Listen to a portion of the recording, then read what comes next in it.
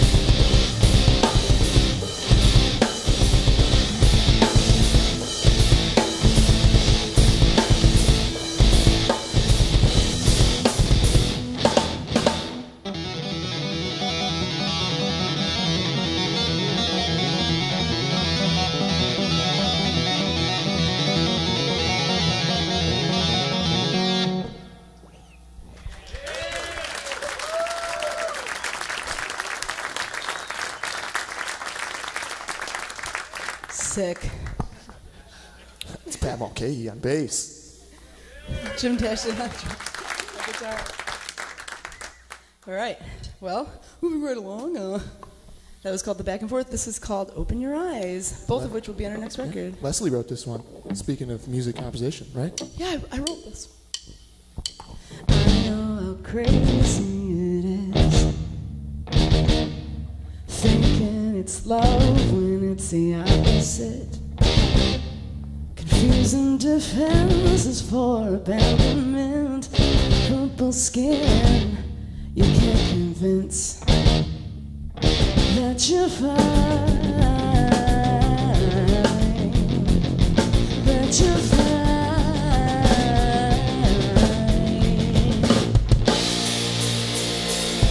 I know the story as well as you. Flames into ash and then nothing grew. Spreading your seeds is a pure activity. Nothing is worth all this. What if I staged an invasion and came down opinion? Took off the cartoons and I demanded a signature that you would be rid of this life-threatening as much as it hurts like a bandit. It would sting for a sec, but out in the open you would double check. The light as a feather, not so frightening. Now you can go where you wanted to. Now you can take what you wanted to. Out of this life before it passes you, and it's going to, so open your eyes.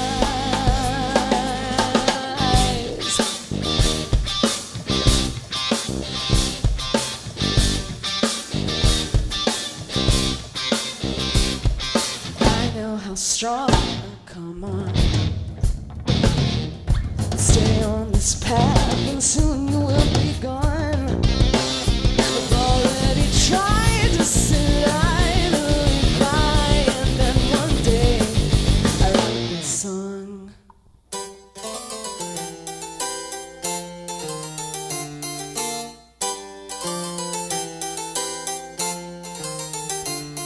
Whoop!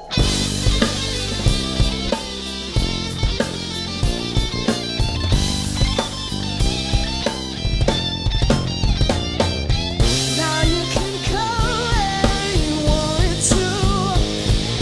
Now you can take what you wanted to. Out of this life before it passes you, and it's going to, so open your eyes. Eyes, yours to open a mind to listen. A far cry from how you could be living. It sounds so simple, but surely changes the will to open your eyes. Open your eyes. Open your eyes. Open your eyes. Open your eyes. To open your eyes. Open your eyes. Open your eyes. Now you can go where you wanted to. Now you can take what you wanted to.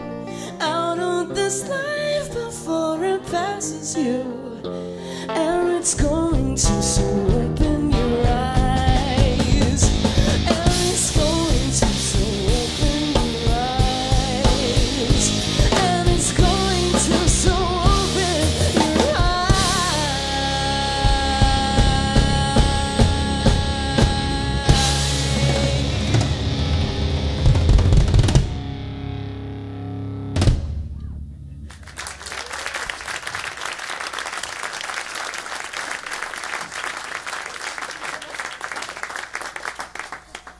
Thank you so much. All right.